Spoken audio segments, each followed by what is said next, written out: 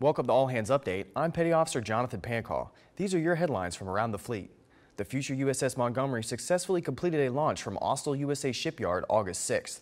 The launch marks an important production milestone for the LCS program, with 4 more scheduled to be delivered in the next few years. Montgomery's christening is scheduled for next winter. PRT season is almost here, and it's important for you to verify your PRIMS data. You can verify your past PRT scores for accuracy on the Physical Readiness Information Management System website. You're encouraged to make sure your data was entered correctly after each PFA. Make sure to alert your command fitness leader if you find any errors. Sailors need to verify their data within 60 days so corrections can be made at the command level.